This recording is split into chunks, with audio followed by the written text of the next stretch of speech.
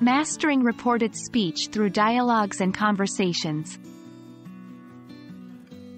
Hello, language learners. Welcome to another session of Intermediate English Grammar where we are focusing on the fascinating world of reported speech.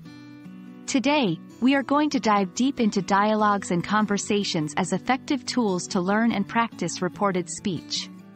So, let's jump right in. Before we delve into dialogues, let's quickly review what reported speech is. Reported speech, also known as indirect speech, is when we tell someone what another person said. It's not a direct quote, but a report.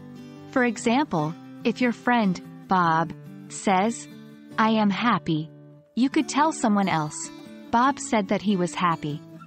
This is an example of reported speech. We usually change the tenses and pronouns in reported speech to match the perspective of the speaker.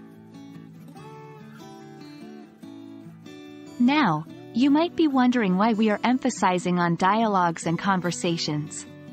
The reason is simple. In real-life situations, we often use reported speech to relate what someone has said in a conversation. Dialogues and conversations provide a practical and engaging context for practicing reported speech. Let's start with a simple conversation. Person A, "I am feeling tired." Person B, "I'm going to the store later." Now, let's put this into reported speech.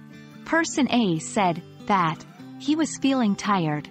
Person B said that she was going to the store later. See how the tenses shifted? Am becomes was, and going becomes was going. That's reported speech in action. Now it's your turn. Here's a new dialogue. Try to convert it to reported speech. Person C, "I love ice cream." Person D, "We've been to the new museum." Take your time. We'll review the answers in the next video. And there you have it.